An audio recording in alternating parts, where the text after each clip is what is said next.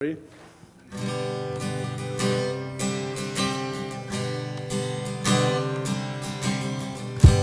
bow our hearts, we bend our knees. Oh Spirit, come make us humble. We turn our eyes from evil things. Oh Lord, we cast down our idols. Give us clean hands, give us your heart. Let us not lift our souls to another. Give us clean hands, give us your heart. Let us not lift our souls to another. Oh God, let us be a generation that seek your face, oh God of Jacob. Oh God, let us be a generation that seek your face, oh God of Jacob. We bow our hearts, we bend our knees. Oh Spirit, come make us humble. We turn our eyes from evil things. Oh Lord, we cast down our idols. Give us your hands, give us your heart. Let us not lift our souls to another. Give us clean hands, give us your heart. Let us not lift our souls to another. Oh God, let us be a generation that seeks your face, oh God of Jacob. Oh God, let us be a generation that seeks your face, oh God of Jacob.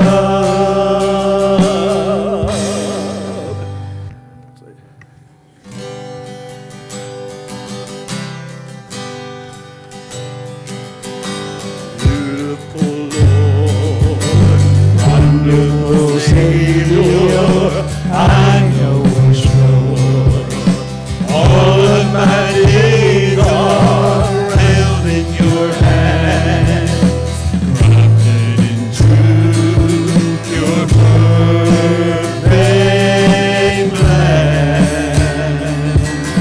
You gently call me into your presence, guiding me by your Holy Spirit. Teach me, dear Lord, live all of my life through your eyes. I'm captured by your holy calling. Set me apart. I know you're drawing me to yourself. Lead me, Lord, I pray.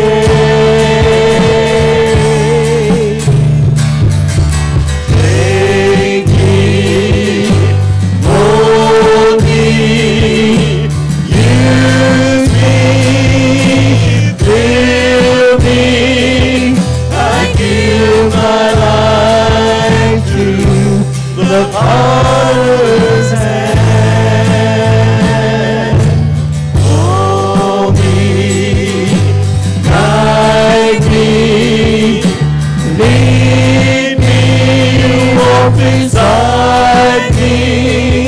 I give my life to the potter's hand. Beautiful Lord, wonderful Savior, I know for sure all of my days are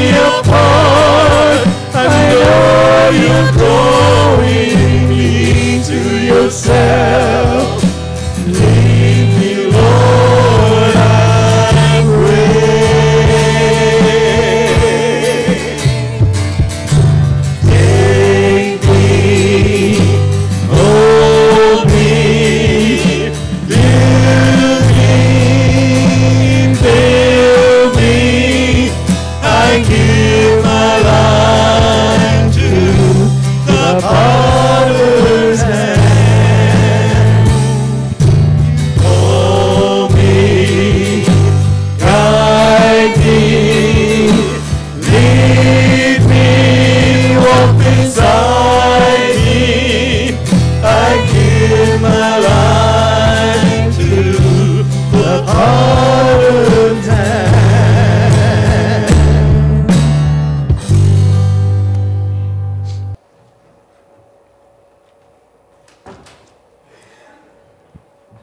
As the King of Kings and Lord of Lords, He is the only one that is deserving of our praise. Even though our world seems to praise everything but Him, He is the only one deserving of our praise. I would like to say good morning to you. Thank you for allowing me to come worship with you this morning and to be able to share the bread of life with you this morning. Nothing special about me. My name's Jamie McMillan. I'm from Bainbridge, Georgia. I'm a sinner saved by grace that God has deemed for some reason for me to serve Him the way I do. That's all I'm going to say about myself. We're going to lift up our Savior this morning. We're going to get started. I don't want anybody's pot roast to burn in the crock pot. I actually had a friend, an older friend that had come to hear me preach at a church, and he said that. He said, "Don't you get all long-winded up there, boy. I got a pot roast in a crock pot. It's going to burn. You cut that thing off when it's time to go now." And I said, "Well, you know, I'll just preach till God tells me to stop." He said, "Oh, it'll burn." This morning, if you have your Bibles, and I pray that you do, I'd like to ask you to turn to Joshua chapter 5. I will say this, all preachers have different styles. I move around a little bit. Been accused of getting a little loud. I'm very passionate about what I do. It took a lot of passion for my Savior to go to the cross. And when I serve Him, when He gives me an opportunity, I feel that I should be passionate as well. But we'll be in Joshua chapter 5. We'll be looking at verses 13 through 15 today. The title of this morning's message is, "Who is your Commander-in-Chief?" Who is your Commander-in-Chief? If you will, bow with me for prayer. Father, we love you, God, this morning. Lord, we just lift you up. We want to make most of you today, Lord. Lord, thank you for this group that came out on a holiday weekend, Lord, Independence Day, Lord. Thank you for the independence, the freedom from sin, Lord, that you give us, God. Lord, I just ask you to open our ears. Lord, give us ears to hear, hearts to respond to your word, Lord. Father, I pray that you would just, you'd move me out of the way. Lord, that you would clean me up. Lord, make me a usable vessel that I don't hinder your word. Lord, I pray that you do things in this room, Lord, that only you can do. Lord, I pray that you pour your Holy Spirit out upon us. Lord, that you would convict us of sin. Lord, that if there be anybody lost in this service this morning, Lord, that you touch their heart, Lord, that they would see the need for you, Lord, that they would come and offer that forgiveness that only you offer, Lord. Lord, I confess the words in John the Baptist, Lord, that I must decrease. Lord Jesus, you must increase. Lord, we'll praise you for what you're going to do in this service. In Christ's name I pray, Lord. Amen. Yesterday we observed Independence Day, the day that we celebrate as national independence, our freedom as a country. A patriotic holiday, but today there are a lot that are not feeling very patriotic. Unfortunately, there's a lot of people in our country that are not acting very patriotic as well. I'm sure most of you saw back in April where they over in Valdosta State University, they were walking on the flag. Well, last week there was protests and rallies, and they were actually burning the flag. You know, I thought about the men and women who have over the years given their lives fighting for the freedom that that flag represents. Has anybody here served in the military? God bless you. Praise you for what you've done, your sacrifice, your service. There's been a lot of veterans, a lot of people that stood up, spoke against this, and actually have been persecuted for it. They've suffered for their actions. We saw last week same-sex marriage voted in as a law of the land. You know, some call this a milestone in equal rights. According to my Bible, it could be the final nail in the coffin of this country. You know, I thought about the godly men who founded this country. Founded this country on Christian values. Thankful, respectful, morally correct, godly values that this country was founded on. And our country seems to be further away from that than they've ever been. Now, this makes no sense to a lot of us. We know where we stand. But these that desecrate the flag, these that stand up for things that go against God's word, we just don't understand. We don't know where they stand. It's not clear where they stand. The things that going on in this world today are ridiculous. They're appalling, nasty. Where did we go wrong? What's the problem? Where did we go wrong? The problem is who people are following. The problem is the lack of proper leadership. Many people today are swayed from side to side, here and there, because they don't know who they're following. And they don't know who to follow. The flag, the Christian flag in the church is not flying as high as it used to. Poor leadership. And that doesn't always fall back on the church. That poor leadership most times in the home. The limited number of young people in churches today is not lack of programs, not lack of opportunity, lack of godly leadership in the home. It seems that the leaders of most households think there's all secular activities are more important than being in God's house. So who are we following? Who's leading us? You know, there's one that gave his life for our freedom from sin. And that's who we want to lift up this morning. His name is Jesus. He is the commander-in-chief of the Lord's army. And he has all the answers. All the problems in our homes, our churches, and in this world. Now, I know when you heard Commander-in-Chief, you thought I was going to preach about your beloved president. But I'm not. If you are recording this, I'd love for him to get a copy of it, though. In this morning's message, we're going to look at Joshua. Now, Joshua definitely knew who was in charge. Moses has died. God has called Joshua to lead his children into the promised land. In this passage, I want us to do a self-evaluation. I want us to evaluate who we're following. And I also want it to be an encouragement to us in these last days that we're living. You know, everybody's being led by someone or something. It's very important we know who we're following, because guess what? We're being followed. We have children. We have grandchildren. We have people. We have lost people in our jobs. Everywhere we go, they're looking at us and they're following. Stand for the reading of God's Word. Joshua chapter 5, verses 13 through 16. And it came to pass when Joshua was by Jericho that he lifted his eyes and looked, and behold, a man stood opposite of him with his sword drawn in his hand. And Joshua went to him and said to him, Are you for us, or are you for our adversaries? So he said, No, but as a commander of the army of the Lord I have now come. And Joshua fell on his face to the earth and worshipped, and said to him, What does my Lord say to his servant? Then the commander of the Lord's army said to Joshua, Take your sandal off your foot, for the place where you stand is holy. And Joshua did so. Father, we ask, Lord, that you just bless this time as we dig into your word, Lord. Holy Spirit, convict hearts. Lord, bring us to the place you need us to be of humility, Lord, that we yield to you, Lord, and we'll praise you. Amen. You can be seated. Now, as you know the story, I'm going to have to pick things up. The children of Israel wandered around in the wilderness for 40 years due to their disobedience, and here's Joshua going to lead them into the promised land, the land flowing with milk and honey. Now, God has just miraculously divided the flooded waters of the Jordan, and they have walked across. And here stands Joshua. He's looking over Jericho. The Bible tells us that Jericho was securely shut up. No one came in, no one went out. A city surrounded by a solid wall. But as Joshua looked over that city, that fortress, that impossible-looking feat, that stood between them and God's best for their lives, the Bible says he lifted up his eyes and looked, and behold, a man stood opposite of him with his sword drawn. Now all of a sudden this man appears. This is no ordinary man. This is a man of great stature, a warrior, ready for battle. Then the appearance of this man intimidated Joshua. We know this because the Bible says, and Joshua went to him and asked him one question. Are you for us?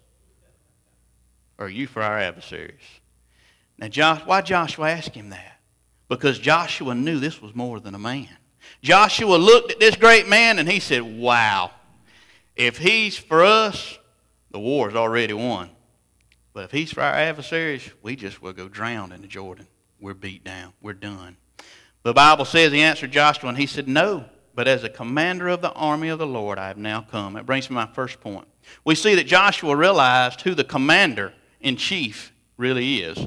The Bible says Joshua fell on his face to the earth and worshipped and said to him, what does my Lord say to his servant? The Bible says a man stood opposite of him. This was the man. The man that stood opposite of him was the God-man. It was the Lord Jesus Christ. This is one of many pre-incarnate appearances of Jesus in the Old Testament. Joshua immediately recognized him as Lord. Do you see how in one verse God got Joshua's eyes off of the impossible feat in front of him and put them on the Lord? You know, we're just like Joshua and the children of Israel a lot of times. We look at how bad things are. This is not good. Oh, my Lord, this is this and this. We look at the boundaries. We let the barriers keep us from God's best in our life, when all we got to do is get our eyes off the boundaries and get them on Him. Excuse me. Can I take this opportunity to say, because we're in discouraging times in the church, can I take this opportunity to say God's not done with His church?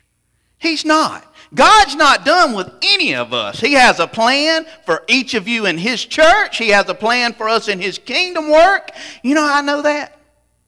We're still here.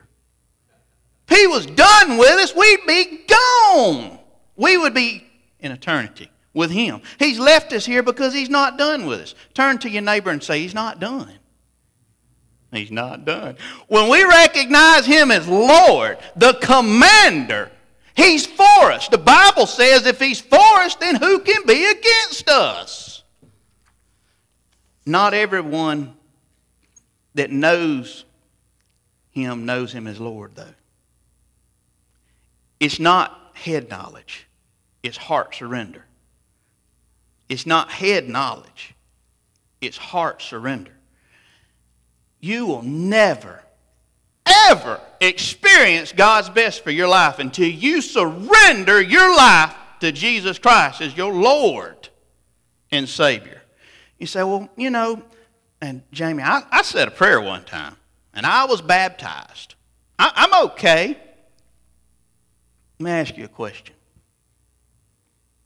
Who's making the decisions? Who's making the decisions? If you're making the decisions, Jesus is not making decisions. Jesus is not making the decisions. Jesus is not your Lord. If He's not your Lord, He's not your Savior. Who's making the decisions? There's a soul in hell that would love to be able to come back and go back through those baptismal waters, surrender to the Lordship of Jesus Christ. Many. Excuse me. Kind of like the bumper sticker. God's my co-pilot. You better switch seats. Now, I want to pick out three characteristics. We know who we should be following, and that's the Lord Jesus Christ. I want to pick out three characteristics of those who recognize Jesus as Lord. The first one, those who know Jesus as Lord worship Him. In verse 14, it says that Joshua fell on his face and worshiped. Now, we don't worship angels. We worship God. Do you know that God, we had a great worship service a while ago. Do you know God inhabits the praise of His people? The demons flee when we worship God. They can't stand it. It is glorifying to God when we come together as we have this morning as believers and worship Him. Listen to me. Joshua fell down. Fell down in worship. Why did he do that? Because he realized what God had done, and he realized what God was fixing to do, what He was about to do. You know, faith is believing in what's not been seen. You know, it's worship to God when we believe in faith what He's going to do. God, I know this world's a mess, but I know You can clean it up. I know You're going to clean it up. God, I know Your plan is going to be great. I want to follow You. God, my home's a wreck. God, this country's in a mess, but I know You have a plan. I know You're in control. Make me a part of it. Let me say this. In worship, and I think everybody worshiped this morning, but you can't come into a worship service week after week and if you come into a worship service week after week and you don't desire to worship God, something's wrong. There's a heart problem. You know, people today, they go, well, get ready, kids. It's time to go to church. Come on. We're going to be late. You know, the preacher's going to look at us funny if we're late. Let me tell you something. If you're saved, you realize what God has done. He has saved your rotten soul. If you believe what He's going to do, like take you to heaven when you die, you should want to come praise and worship Him for all He's done and all He's going to do. And this is going to sound ugly, but I'm not being ugly. If you don't have a song in your heart for Jesus, then do you have Jesus in your heart? Do you have Jesus in your heart? You know, we can't walk around like Brother Suckerpickle or Sister Sourpuss every day and claim that we have the Spirit of the living God living in us. We can't, people. We ought to be the happiest people on the face of the earth if we've saved this morning. Amen? Hey, they are awake. You want to talk about Independence Day? Over 2,000 years ago, Jesus Christ, the Commander-in-Chief, the Lord, came and died for our freedom from the bondage of sin. He came to shed His blood so that we could have forgiveness. So instead of going to hell like we would deserve, we can live in heaven. We can live in a mansion. We can walk in streets of gold. We can have a new body and never feel pain, never feel sorrow again, and live like that forever. He paid a debt He didn't know, because we owe a debt we can't pay. If that doesn't make you want to fall, prostrate yourself on the earth in front of Him, do you know Him? Have you experienced His gift of salvation? Our next characteristic, those who recognize Jesus as Lord seek His will. In the last part of verse 14, Joshua asked, what does my Lord say to His servant? Joshua has saw the promised land 40 years before. He went in there, and he ended up wandering around in the wilderness until now. He tasted those giant grapes 40 years earlier. He again was at that edge. Now, we would have thought that Joshua would have said, Lord, please, give us this victory. Give us this land. Lord, you promised it to us. Please, Lord, we deserve it. 40 years in the wilderness, we deserve it, Lord. I've been faithful, Lord. This is Joshua. I've been faithful. God, please take us in. Not Joshua.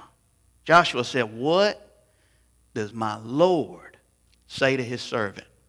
How many times do we put what we want and what we think we deserve ahead of what God's got planned and He knows for the best of our lives? How many times? He sought the will of the Lord, not his own will. He wanted the Lord to direct his path, even if it meant turning back. Even if it meant turning away from what he'd been dreaming for 40 years. That's surrender. Let me tell you something. If you want what's best for this church, you want what's best for your life, it can't be about you. It's got to be all about Him and what He wants and His will. You know, one way we seek His will is in His Word. Now, I know we all have different callings. But let me tell you something. Since God saved my rotten soul, there's one thing I can't get enough of. And that's this right here. It's alive. He speaks to me through it. He draws me closer to Him through it. I don't understand when people say they know Jesus Christ as their Lord and Savior and they have no desire to learn anything about this book. They don't desire to come anywhere closer to Him. That doesn't add up. You know, one Sunday morning, and I'm a new preacher, you can probably tell. Licensed in the ministry this year. A few months ago, I was getting ready. I think I was going to preach at West Bainbridge Baptist. The night before, boy, the devil, he put in my mind I had the wrong message. Your message is all wrong. I knew that wasn't true. God gave me the message, and God's never wrong. But he just kept on eating at me all Saturday night. I didn't sleep. Sunday morning, I was lacing up those shoes, and God spoke to me. And he said, son, you're going into a battle. Every time you suit up and walk out that door, you're going to battle. He said, your adversary is relentless. He said, but I'm with you, and you have the power of my word. Christians, we're in a war. We're in spiritual warfare. We fight a battle every day, but we don't fight it alone. And I'm going to tell you, we don't win the battles of life with carnal weapons either. We win the battles of life by seeking the will of the God in his word. The Lord came to Joshua with his sword drawn in his hand. People, we carry the sword of the Lord with us everywhere we go. I'm going to tell you something else. The Bible says, it says in this word that it's sharper than a two-edged sword. It's time we stand on this word, people. You look at our world.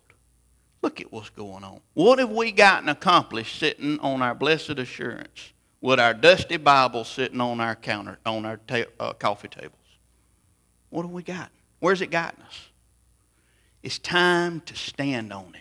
It's time to live by it. It's time to do business by it. It's time to do politics by it. Some of you men want to step up and be politicians? Do it by the word. Our third and last characteristic. Those who recognize Jesus as Lord follow his commands. Verse 15 says, then the commander of the Lord's army said to Joshua, take your sandal off your foot, for this place where you stand is holy. And Joshua did so. The main point in that verse right there is Joshua did so. Those of you that's been in the military, when you received an order, when you were in the military, you received an order from a superior officer, what'd you do? It's okay, you can talk in church. You obeyed. You did what he said. If he said give you 100 push-ups, you didn't say, I'll get back with you on that. I got something else I'd rather go do. I'll get back with you on that. No, you obeyed. You were under authority. We're under authority, or we should be. When the commander says give, you give. When he says tithe, you tithe. When he says come listen, you come listen. He goes go tell, go tell. And I wouldn't plan on saying this, but I commend you. Mission program's awesome. We got 42 churches in our association, and most of them, I'm sorry, they don't know what a mission is. I commend you for that. Doing God's work. That's what we're supposed to be doing. He says, go where to go. I want you to think about something, and I'm fixing to wind her up. I want you to think about something. Think about, you all know the story. Think about the fact that Joshua and Caleb, God allowed them to live to enter the promised land. Why did he do that? Remember, they were the only two that believed that God would give them that land. They were the only two that wanted to go in and possess that land 40 years earlier. They were the only two that believed God would deliver them into that land. And the Lord fulfilled his promise to them two men because of their obedience. Church, we need to remember something. It's very important that we remember God blesses obedience. The Bible teaches that obedience to the Lord is connected to our proof of our salvation. Jesus said in Matthew 7:21, not everyone who says to me, Lord, Lord, shall enter the kingdom of heaven, but he who does the will of my Father in heaven. 1 John chapter 2, verses 3 and 4 says, now that by this we know that we know him if we keep his commandments. He who says, I know him and does not keep his commandments is a liar, and the truth is not in him. The fact of whether someone knows Jesus as their Lord is evident in their obedience. You know, you think about something. Think about Joshua. What he had to go and make these knuckle-headed children of God believe. He had to give them this battle plan. He said, all right, here's the battle plan. We don't have any tanks. No Tomahawk missiles. No airstrike. No Army, no Marines, no Navy. We don't even have a battering ram. I want y'all to march. We're going to march. 7 days we're going to march. 6 days, don't say a word. Just march around one time, go back to camp. 7th day, we're going to march around. The 7th time, the 7 priests are going to blow the 7 trumpets, and I want you to shout. And the Lord's going to give you this city. Man. You know, the warriors in that group, the men of war, they were like, I think we're going to need a little more than that. But the Bible says they didn't doubt him. I didn't even make that one. Glad y'all having fun at church, though. They didn't doubt him. The Bible says nothing. They followed him. They followed his leadership. None of them say, man, this boy has flipped his lid. They bought it. Hook, line, sinker. They bought it. Why? I believe they saw it. They saw it in his eyes. I believe it was written all over his face. I believe he had sunburn, S-O-N, burn. This man had a first-hand encounter with the Lord, and they could see it. They believed in him. You can tell when somebody's got that overflowing with the Spirit of God. You know that look. This man had to be led before he could lead. Before he could be an authority figure, he had to be under the authority figure. He'd have never gotten those people to follow him if they hadn't known he was following the Lord's direction. Men, you want your wives and families to follow you? They got to see you following the lead of the Holy Spirit. I give you a personal testimony. I tell you, they'll follow you when it don't make no sense. They'll follow you when you don't know how you're going to make ends meet. They'll follow you when they can't see the other side, as long as they know that you following the lead of the Holy Spirit. As long as they know who you're following. Who you're following. They'll follow. Remember, church, we have some guidelines. We have to realize who the commander-in-chief is. He's Jesus. Remember this. At home, at work, at church, on voting day. On voting day, people, it's coming. It's got to be about him. It's not about us. It's got to be all about him. Somebody who truly recognizes Jesus as their commander-in-chief worships him as Lord, seeks his will, and obeys his command. Can I tell you something? As bad as things may seem in our world, as bad as things may seem in your house right now, you know, we don't have nothing to worry about. You're like, huh? We don't. Why do you say that? Same reason Joshua didn't have anything to worry about. The battle's been won. Jesus Christ has won the battle. The enemy is defeated. All we got to do is stand up and march, man. Follow. He says march around 6 times. Do it. We just got to follow him. I'm finna bring it in for a landing, I promise. Do you realize that the commander and the chief, he's coming back? You realize he's returning? He will return. And I'm afraid if this world don't turn back to him, it's going to be soon. We have to ask ourselves this question. Are we ready? Are we ready? Are you ready? Brother Rick Corum, I heard him tell a story a few months back about his daughter coming to faith in Christ. If you don't know Brother Rick, he's an evangelist. He's been a preacher since he was 16 years old. His daddy was a preacher. His son was just ordained in Jacksonville as a preacher last fall. They got a little bit of the gospel in their blood, okay? Just a little bit. His daughter, one of his daughters, lives in Augusta, Georgia. And you would know it, she's married to a youth minister. Well, about 1.5 years ago, there was a quake, small earthquake over in South Carolina. And the tremors were bad enough at their house that things were falling off the walls. And they walked outside and the light poles were moving. And I mean, they were scared. And they looked at each other and they said, is the Lord returning? Is he coming? Brother Rick and his wife live in Florida, Jacksonville. They were going to the airport to fly to Alaska. And they called to check on all the kids before they got on the plane. They had no idea.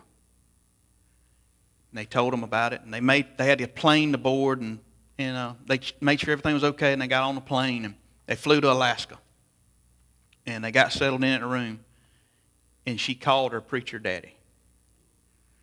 And he was so relieved to comfort her. And she said, Daddy, I got saved. He said, Baby, I know you saved. No, Daddy. I got saved yesterday morning. He said, but honey, I watched you walk the aisle. I led you in a prayer. He said, I baptized you. She said, I know, Daddy. She said, but I've been playing church my whole life. And she said, it took me realizing that he could be coming for me to realize that I knew him, but I didn't know him as my Lord. She said, I had never surrendered my life to him. This woman had never went a day in her life where she wasn't in church. She never went a day in her life she wasn't in the presence of a pastor. And she was lost. Let's bow our heads. Close our eyes. Father, we ask, Lord, that you just move your Spirit among this congregation, Lord, that you would convict hearts, Lord, that we would respond. I wonder this morning if there's anybody here that could say, I've played church. I've never surrendered my life to the Lordship of Jesus Christ. I've never made that step. If that's you today, the Word says where two or more gathered in His name, Jesus is in our presence. Those who call on the name of the Lord will be saved. He is here. Put aside your pride and bow before Him today and accept His grace, His saving grace. This morning you may be saved and you've gotten away from the Lord. You've gotten off track. You're not following His lead. You're not following Him. You're following your own lead. You need to come this morning in repentance. You need to turn back to the leadership of the Lord, the Commander-in-Chief. You may want to come and pray for God's will to be done in your life and pray for God's will to be done in His church. You may want to just come to this altar this morning and pray for our country. Pray for our leaders. Pray that they'll return to the Lord so He can heal our land. However the Lord's dealing with your heart this morning, I just ask that you would stand and that you would respond to Him.